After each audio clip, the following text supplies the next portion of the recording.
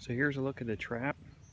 You've got your yellow veins here to attract the beetles color-wise, and this is the bait here. You'll switch that out every year, but it'll last the entire season, spring, summer, fall.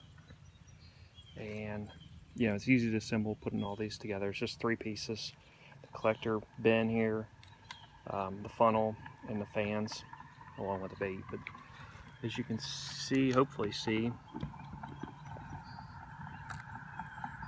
I've got a whole bunch of them down there, and they collect pretty fast.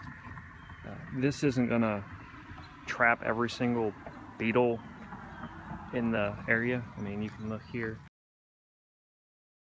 but you're gonna get a lot of beetles with this trap. I recommend having at least 2 to 4, you know, around the house to collect as many as you can.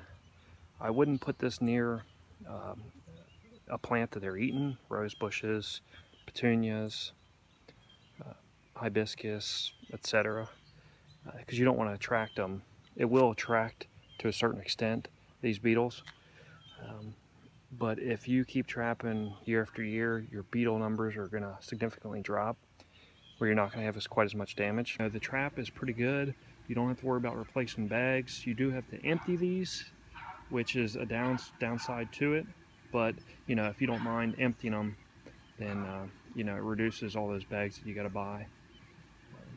But other than buying the bait, there's really, you know, it's a one-time deal. So if you have any questions, feel free to leave them below. I'd be happy to answer them. Thank you for watching, and I hope this helped.